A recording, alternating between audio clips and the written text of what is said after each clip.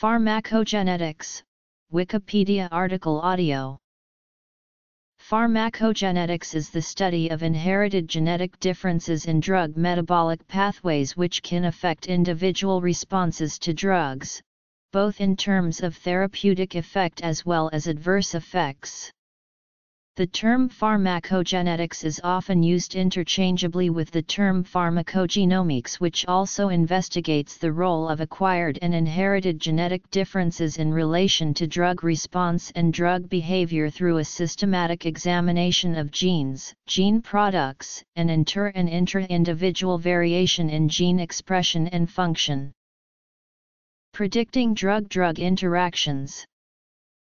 In oncology, pharmacogenetics historically is the study of germline mutations, whereas pharmacogenomics refers to somatic mutations in tumoral DNA leading to alteration in drug response.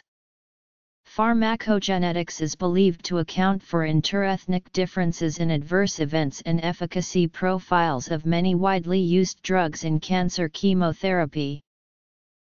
Much of current clinical interest is at the level of pharmacogenetics, involving variation in genes involved in drug metabolism with a particular emphasis on improving drug safety.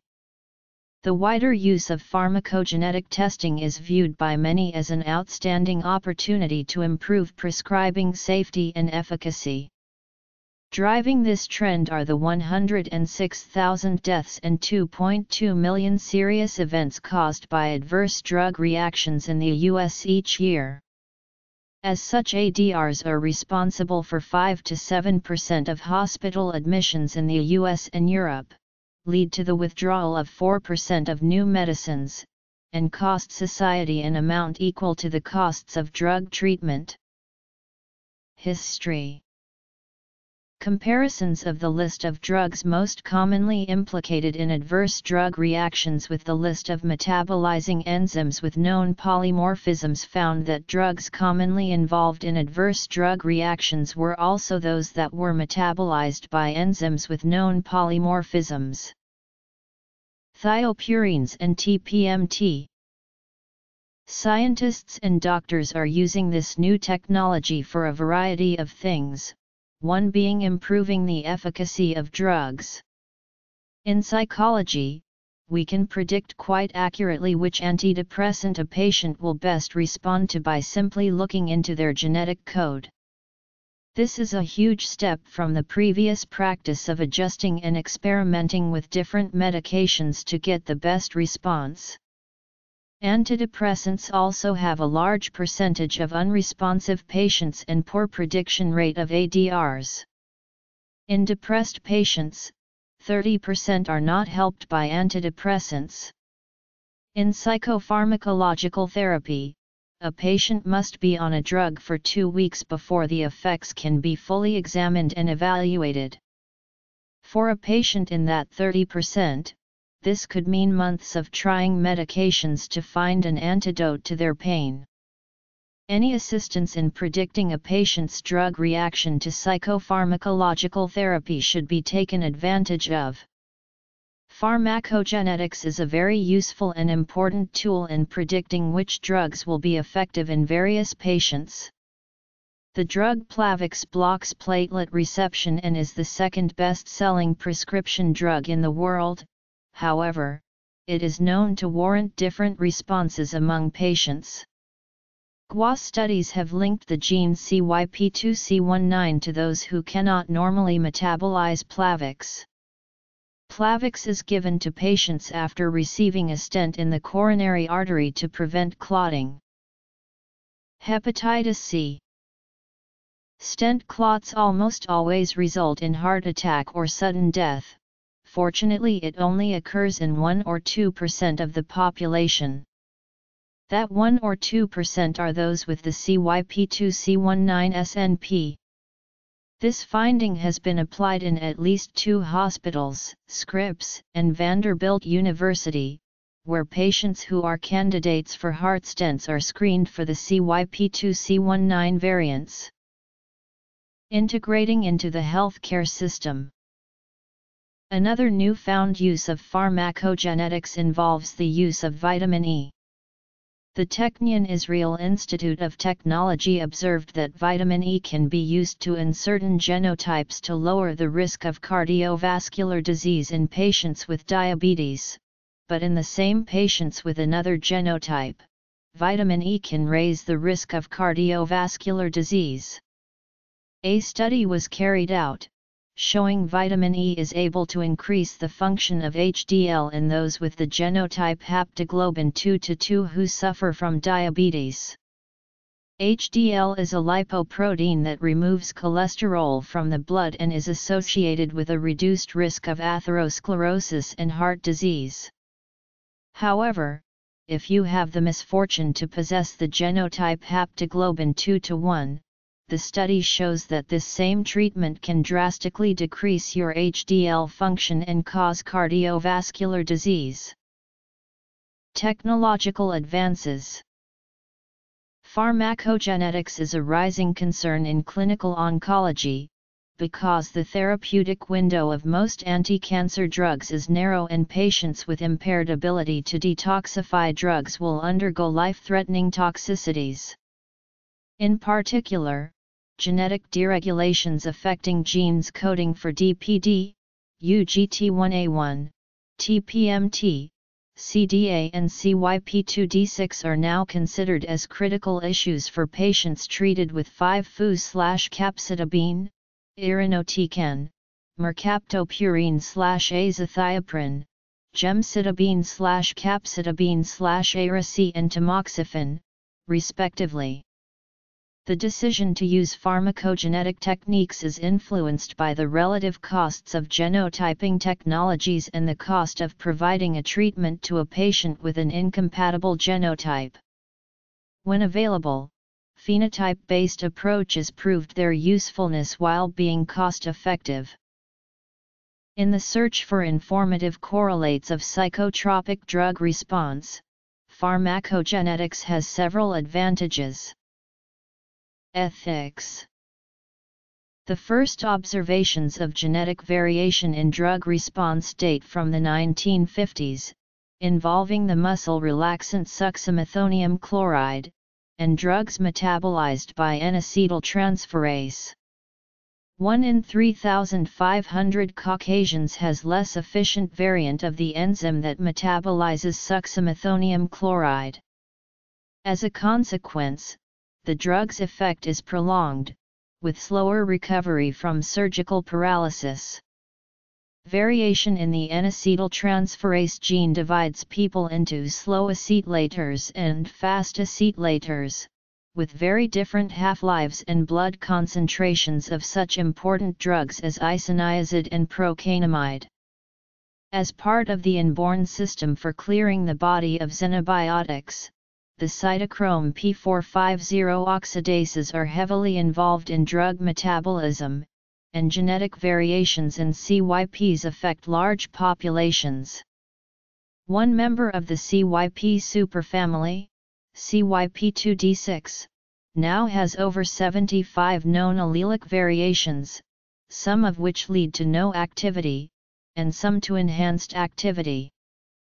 An estimated 29% of people in parts of East Africa may have multiple copies of the gene, and will therefore not be adequately treated with standard doses of drugs such as the painkiller codeine. The first study using genome-wide association studies linked age-related macular degeneration with the SNP located on chromosome 1 that increased one's risk of AMD. AMD is the most common cause of blindness, affecting more than 7 million Americans. Until this study in 2005, we only knew about the inflammation of the retinal tissue causing AMD, not the genes responsible.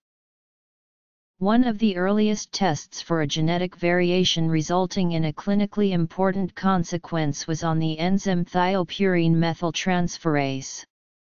TPMT metabolizes 6-mercaptopurine and azathioprine, two thiopurine drugs used in a range of indications, from childhood leukemia to autoimmune diseases. In people with a deficiency in TPMT activity, thiopurine metabolism must proceed by other pathways, one of which leads to the active thiopurine metabolite that is toxic to the bone marrow at high concentrations. Deficiency of TPMT affects a small proportion of people, though seriously. 1 in 300 people have two variant alleles and lack TPMT activity. These people need only 6 to 10% of the standard dose of the drug, and, if treated with the full dose, are at risk of severe bone marrow suppression. For them, genotype predicts clinical outcome, a prerequisite for an effective pharmacogenetic test. In 85 to 90% of affected people, this deficiency results from one of three common variant alleles. Around 10% of people are heterozygous. They carry one variant allele and produce a reduced quantity of functional enzyme. Overall, they are at greater risk of adverse effects, although as individuals their genotype is not necessarily predictive of their clinical outcome, which makes the interpretation of a clinical test difficult.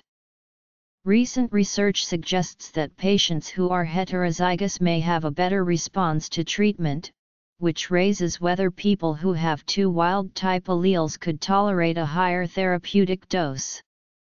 The U.S. Food and Drug Administration have recently deliberated the inclusion of a recommendation for testing for TPMT deficiency to the prescribing information for 6-mercaptopurine and azathioprine.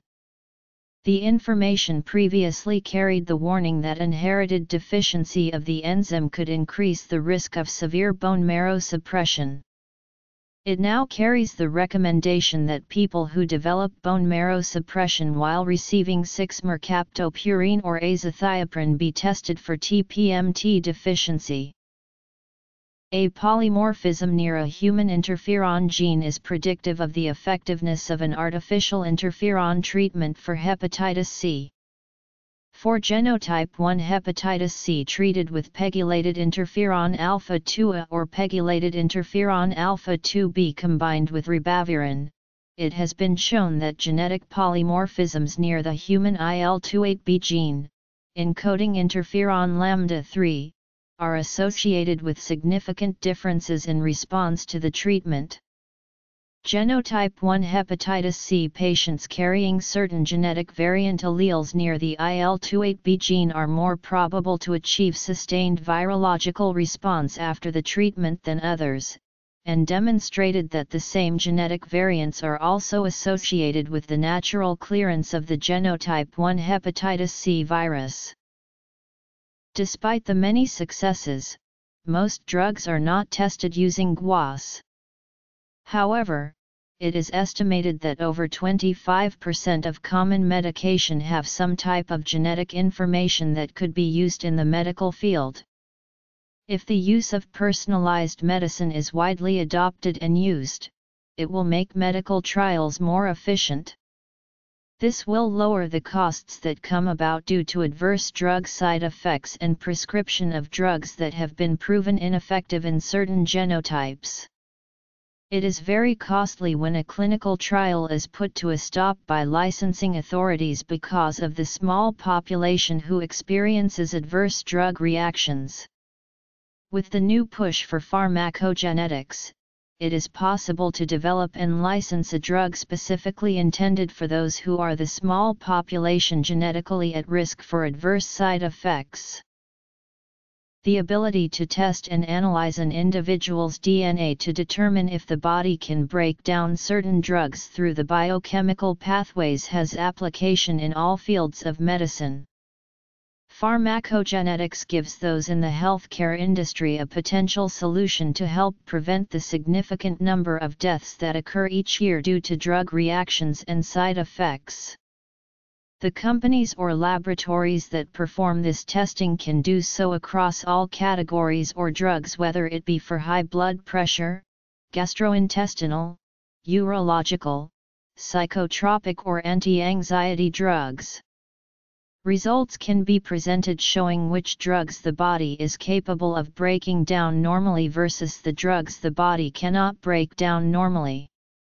This test only needs to be done once and can provide valuable information such as a summary of an individual's genetic polymorphisms, which could help in a situation such as being a patient in the emergency room.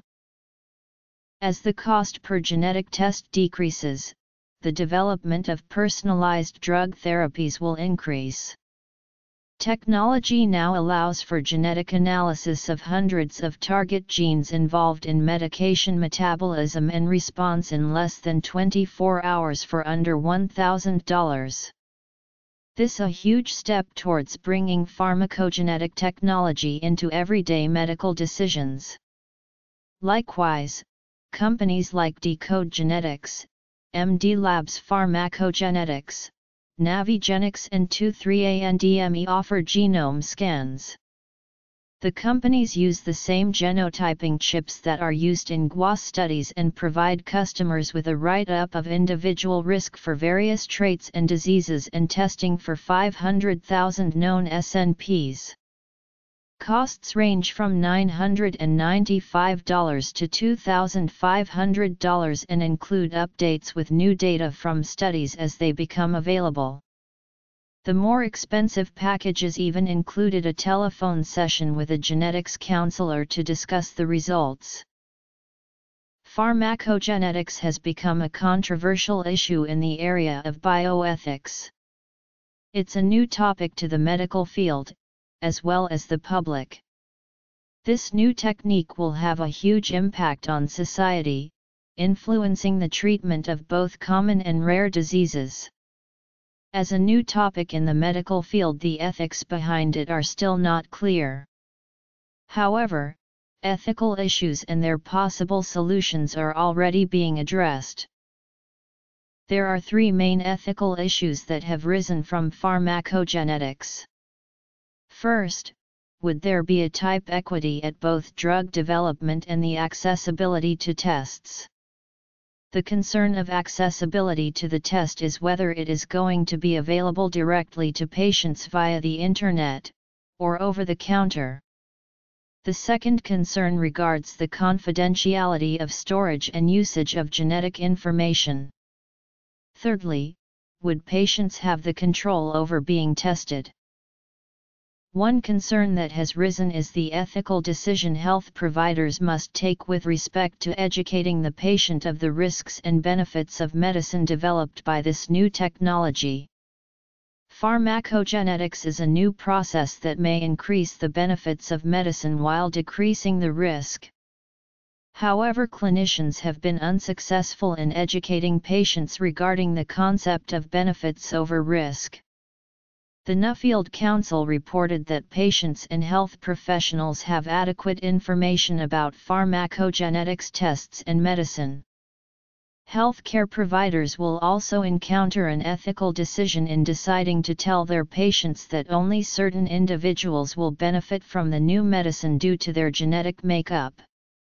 Another ethical concern is that patients who have not taken the test be able to have access to this type of medicine. If access is given by the doctor, the medicine could negatively impact the patient's health. The ethical issues behind pharmacogenetics tests, as well as medicine, are still a concern and policies will need to be implemented in the future. The genotype of an individual is essentially invariable and remains unaffected by the treatment itself. Molecular biology techniques provide an accurate assessment of the genotype of an individual. There has been a dramatic increase in the amount of genomic information that is available. This information provides the necessary data for comprehensive studies of individual genes and broad investigation of genome-wide variation. The ease of accessibility to genotype information through peripheral blood or saliva sampling and advances in molecular techniques has increased the feasibility of DNA collection and genotyping in large-scale clinical trials.